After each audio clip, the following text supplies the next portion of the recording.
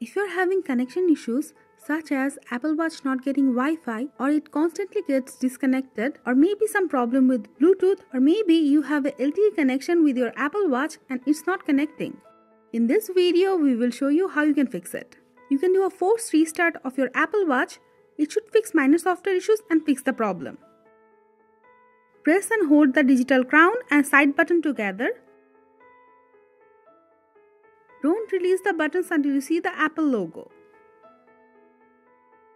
If the Wi-Fi, Bluetooth and cellular data is on for a long time but not connected to anything, it could be causing the problem.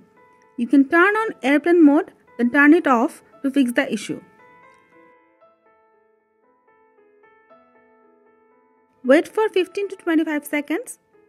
Open Control Center again. Tap on airplane icon to turn off airplane mode.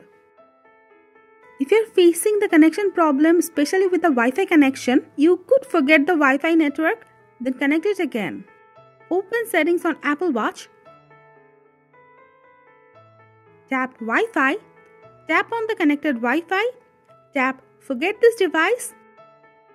Tap Forget. Now restart your Apple Watch for safety purpose. Now connect the Wi-Fi again.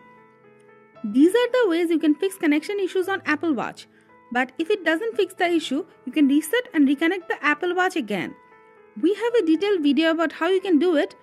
We will leave the link in the description below, you can check it out. That's it for now. If you have any query on the topic, let us know in the comment box. Subscribe to our channel for tips and tricks for Apple devices. Thank you.